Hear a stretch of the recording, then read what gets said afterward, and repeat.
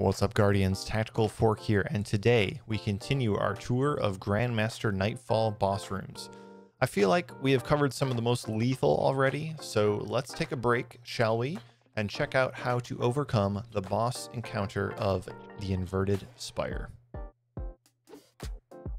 Once you've battled through the drill and wide open, cabal-infested fields of Nessus, you finally get to the boss of the Inverted Spire, Protheon, Modular Mind.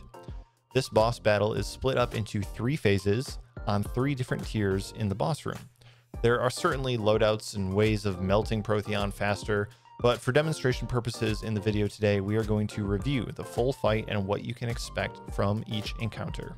On the first tier, you start the fight by defeating the arc-shielded harpies chillin' on the starting platform.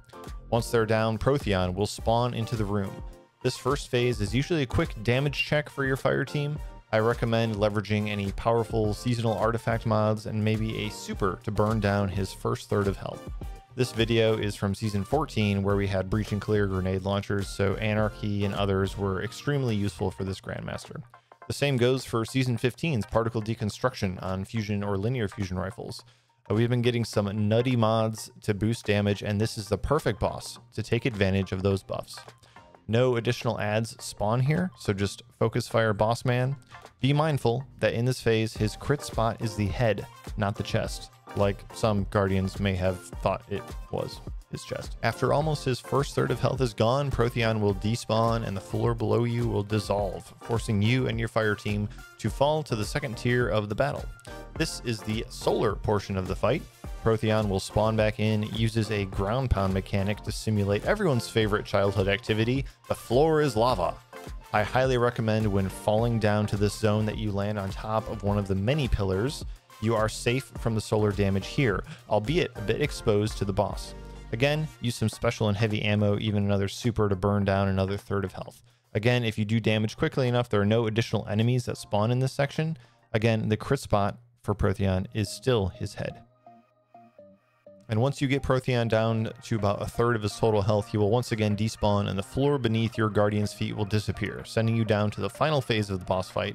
This is the arc portion of the Protheon show. This is the interesting part about the boss, that trying to build gear for a certain elemental resistance doesn't work for Protheon. You get all sorts of elemental damage, so be mindful of that. Down at this level, you have 5 Vex Goblins to deal with immediately, so try and get them out of the way quickly because, as in any GM, even red bars can wreck your day in a heartbeat. Once you start damaging the boss, he will summon additional Goblins or Fanatics out of the Vex Milk Lake, who will immediately start pushing on your position.